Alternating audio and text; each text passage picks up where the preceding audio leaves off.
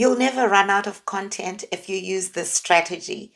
Answer specific questions. So if you're answering specific questions that people are actually asking online, you'll never run out of content. I use Google, I use Answer the Public, and I use the TikTok app itself to come up with short form video content ideas. I'll show you how I do it. Let's step to my computer. Okay, so the first website I use is Google, and within Google, I'll make a search like for Cricut machine. And when that search comes through, you'll see until you come here where it says people also ask, and that shows you the exact questions that people are asking when they're searching on Google. So for example, what exactly can a Cricut machine do? And when you look in there, you'll find a video or a blog that talks about exactly what a Cricut machine does. So sometimes I'll just watch the video or read through the blog and summarize that into a 1-minute TikTok video where I talk about what exactly can a Cricut machine do. I'll show you some examples of videos I've created.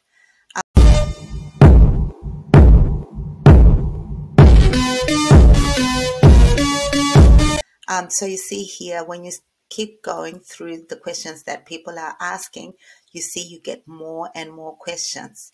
Does Cricut print or cut? What kind of wood can you use in a Cricut maker? So you start to see what kind of questions people are asking. Does a Cricut make stickers?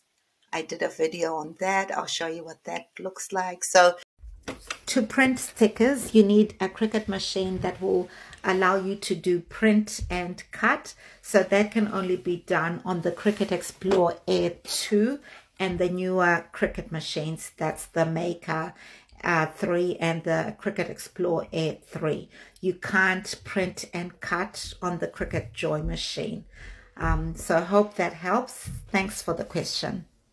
The other one I like to use is this one, Answer the Public. So Answer the Public has a wealth of information where they've looked at all the questions that people are asking online.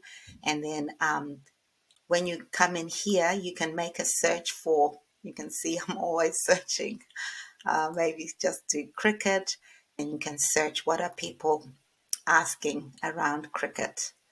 And then it will Answer the Public will do its thing. This is a really handy tool to have because it shows you all the questions and it shows them in a sort of a circle. So it's not boring at all. So you can start to look at, okay, people are asking all these different questions. It groups them in who, why won't my Cricut connect, where, Cricut, where is weld? So if you wanted to do a short video just to show where's the weld function within Cricut Design Space, you can see these in darker are the more commonly asked questions. So you can start with those. Cricut, when to mirror, then you can do a video that shows when do you mirror when you're using HTV. So these are all questions that you can answer using short form videos. And I like it because it's a free tool. You can just download or save this image and then you can go to it as you think of what content to put on your TikTok or on your YouTube shorts. So yeah, it's a really handy tool. And last but not least, I just use TikTok and I'll show you how I do that. So within TikTok, you can go to the search and you can filter by like counts. And I also like to filter by videos that have been liked the most in the last 3 months, because that will give me a good idea of what videos people are actually watching. And you can also see TikTok will tell you what other people searched for. So you can use those same keywords to create your videos. Hope that helps.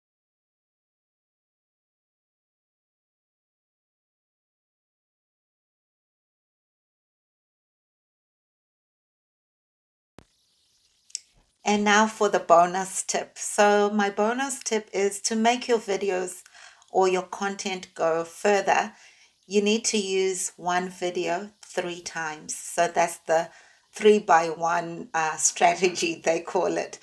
So basically what that means, and I'll show you just now when you step to my TikTok, you can see that you take one video, record one video, but show it 3 different times. So the first time could be a 30 to 45 second or even longer video where you're actually talking or you're doing a voiceover showing the process. Before you go and buy a new Cricut mat, listen to this.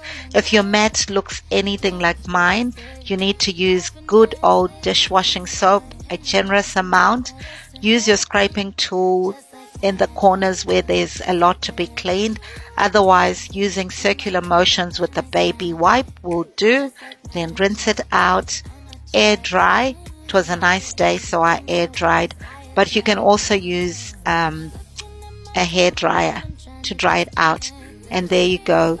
It should be sticky again. Place the clear film back on and you should be good to go, and use that mat again for all your Cricut projects. Just a friendly tip, especially if you're a beginner. You need to know this so you can save some money. And the second form of video could be 12 to 15 seconds long, where you're probably showing the process of you making, say, a tumbler, just in quick, snappy bits, so for about 12 or 15 seconds. Hello? I wish I was a little bit taller. I wish I was a baller. I wish I had a girl who looked good, I would call her. Wish I had a rabbit in a hat. And the other video could be an 8-second video with a trending sound on it, where you've got some useful text on the screen.